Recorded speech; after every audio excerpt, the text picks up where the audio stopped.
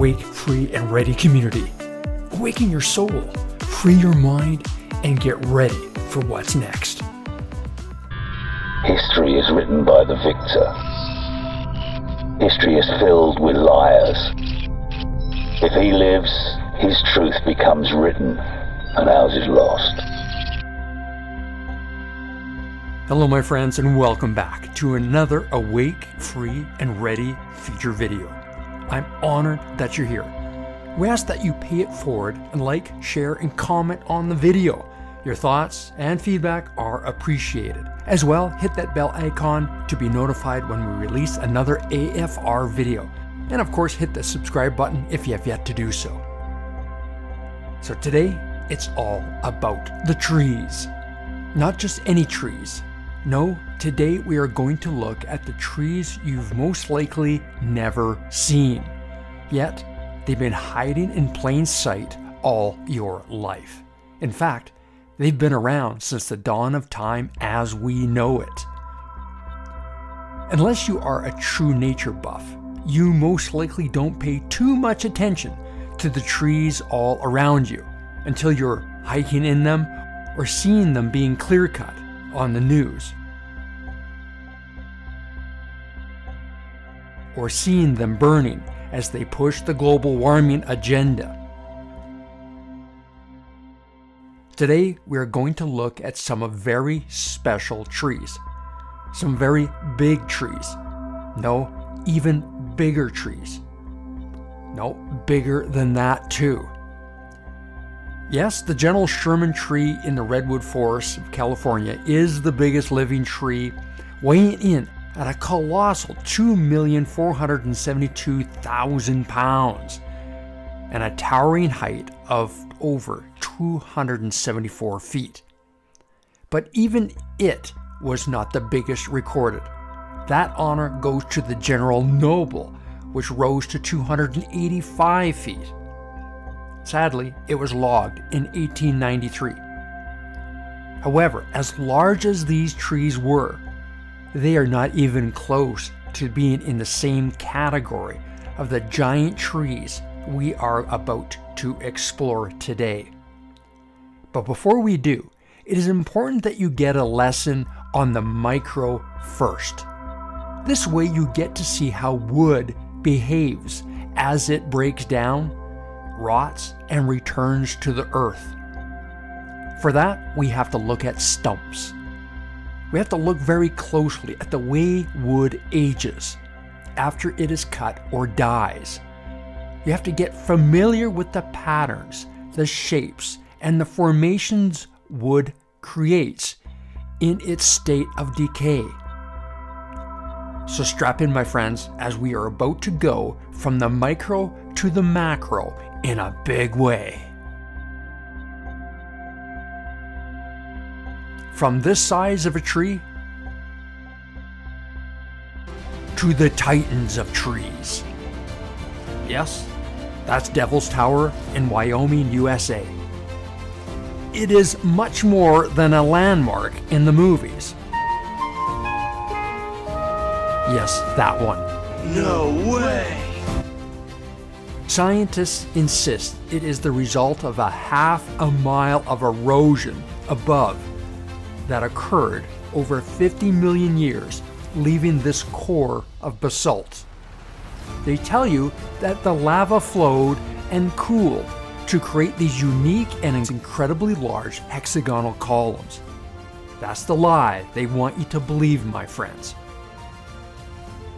Have you seen any molten lava in your lifetime manage to make that happen? In fact, it can't. There's no way lava can possibly do that. It's too random, too disorganized as it seeks its own level and cools and hardens into shapes that are anything but uniform. It can't flow in perfectly straight lines and then magically become one of the most difficult shapes to pull off unless it is a living organism. There were no perfect forms of the lava to pour into. And erosion has never had the ability to craft thousands of hexagonal columns out of stone. Wood, on the other hand, is very different. It has so many fascinating attributes to its structure. As it breaks down, each layer exposes the next.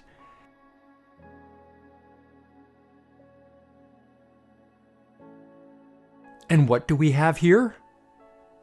At its core are hexagonal fibrous structures to give it strength and support, allowing it to grow to tremendous heights.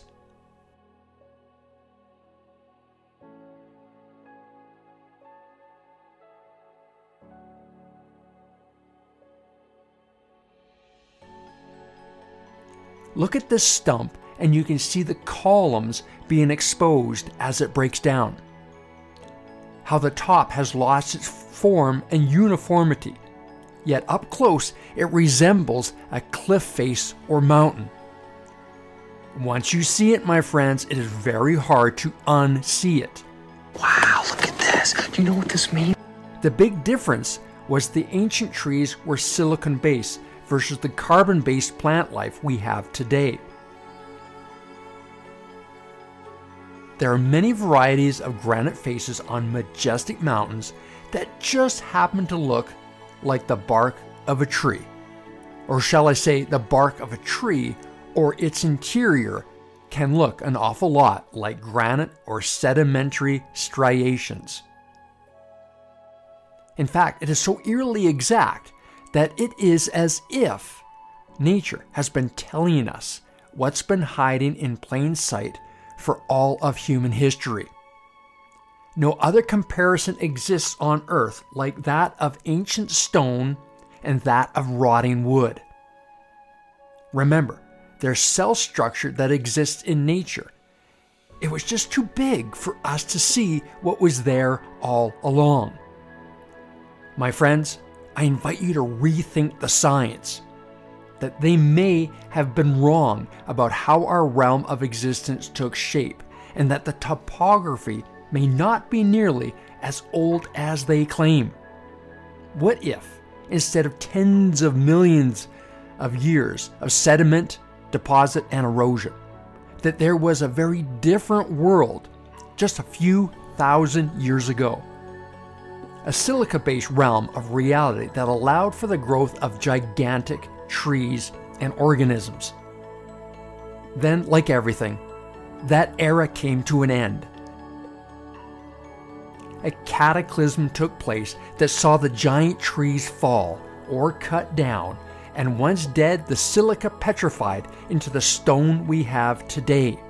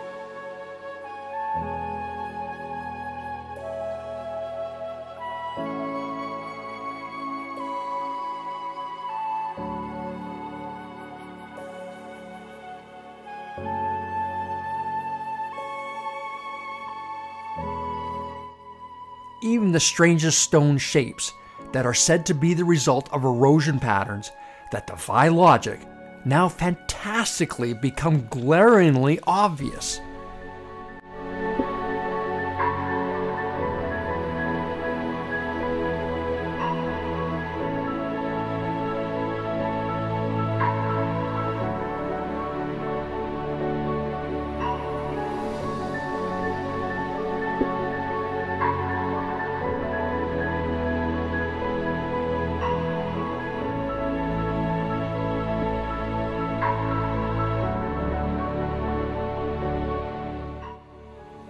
I want to draw your attention to an amazing archaeological site. This is Mesa Verde in southern Colorado.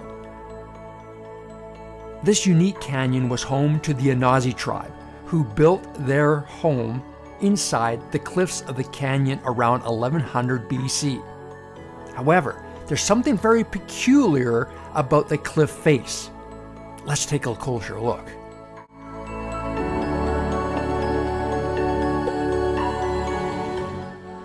What does it look like with new eyes? Look again.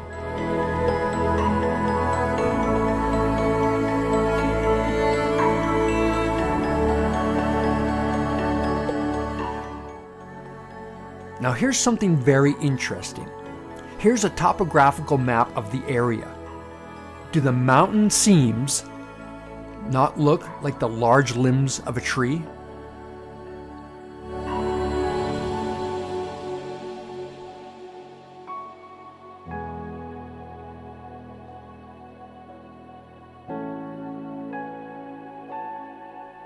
Does the area not look like the foliage of a giant tree? Look closely.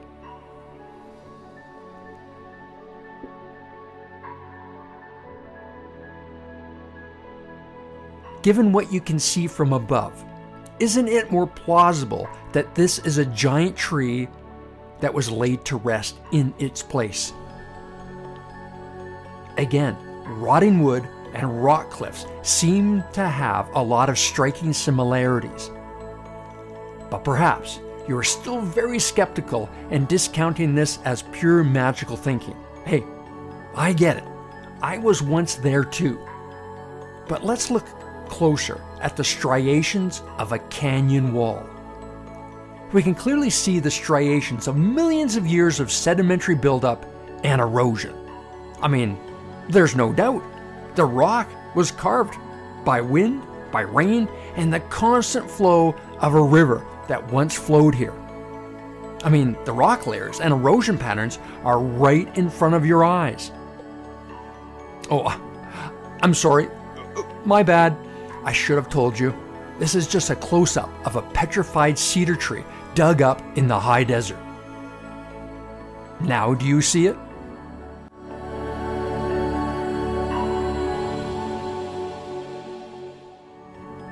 Right here, right now, as we wake up from history, our majestic mountain peaks will forever begin to represent a completely different, yet spectacular sense of awe and wonder. I have goosebumps, people!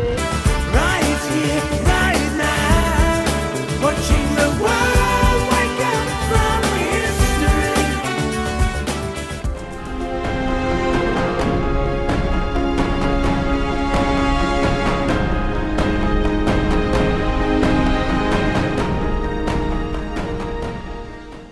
All right, my friends, now I want to take you down to South America, to Venezuela, to the granddaddy of all stumps, and possibly the place of what was once the largest forest in all the realms of reality. We are told that these mesas, called tepuis, are a result of the hundreds of millions of years of erosion that swept all the surrounding land of the plateau away, leaving these large outcroppings due to being of a more robust stone and harder to erode.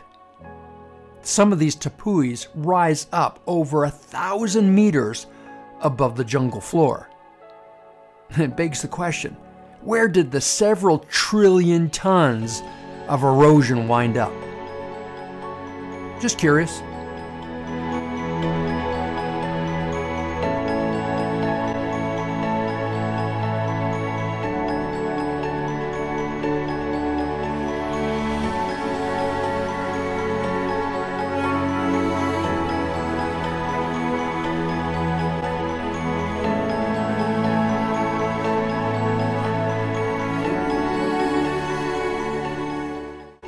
Another very intriguing feature of the tupui is the top. They are unique ecological areas of their own, untouched by the rest of the world. They are very inhospitable environments due to the harsh topography, with these very strange and bizarre so-called erosion patterns. Only one other place looks similar. Yeah, you guessed it. Need to see that again?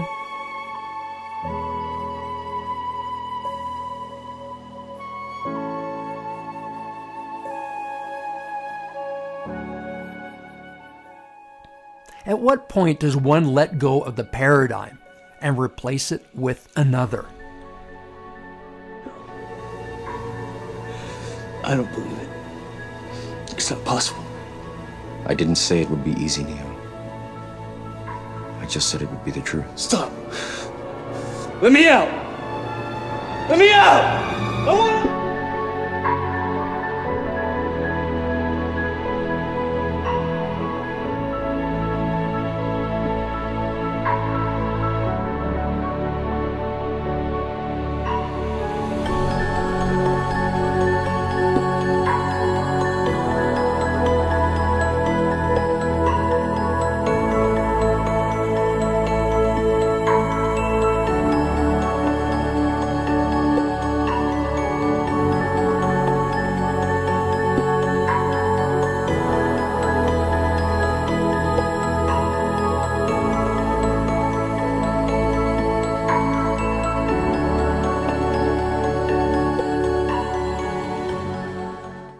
Do you really think granite is malleable like this?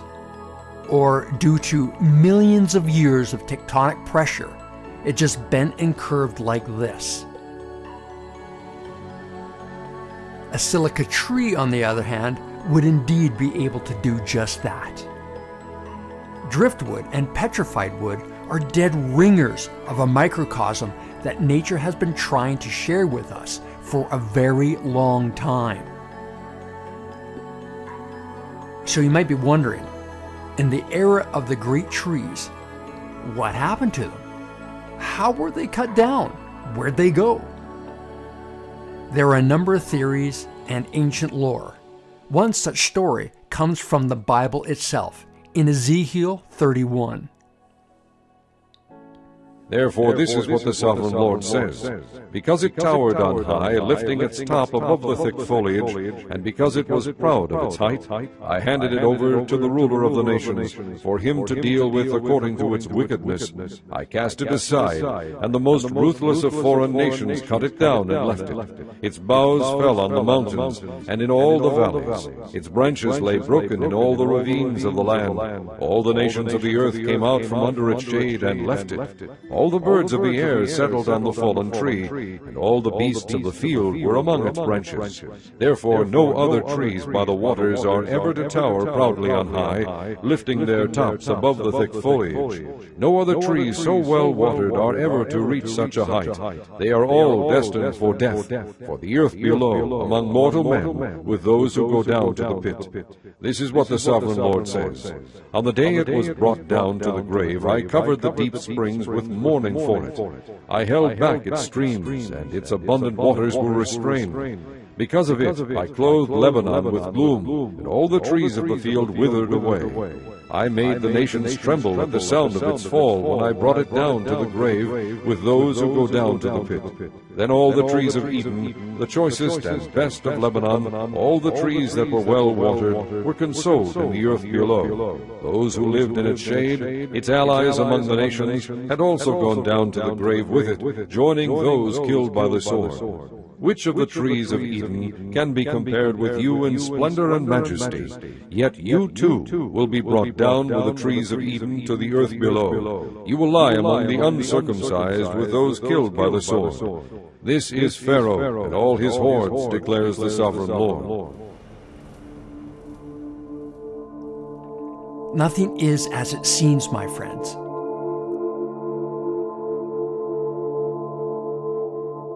But the hills and the valleys are there and all around us as a gentle reminder that the great silica trees of the ancient world are gone, but their legacy is still very much a part of our realm.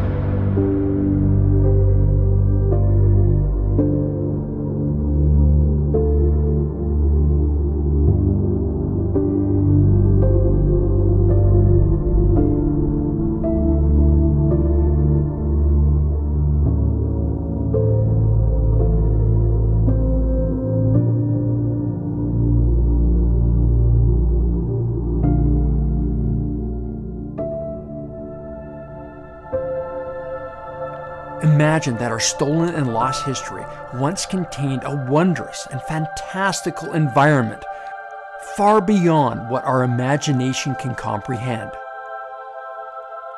Trees and life on a scale that only can be told in fairy tales and are the stuff of legends. What if it wasn't as long ago as we are told?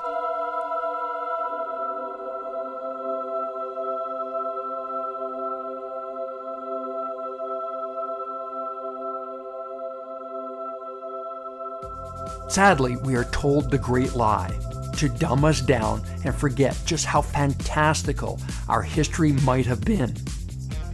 We truly are in a magical realm, with all its awe and splendor. And perhaps with the time you spent watching this video, that you see your world as being even more magical and mysterious than ever before. What if we are connected to a history that makes us so much more than we can imagine?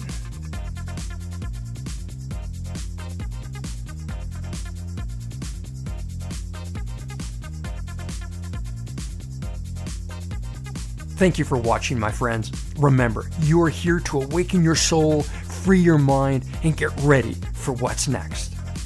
Please like, share, and comment. I'd love to hear your thoughts and feedback.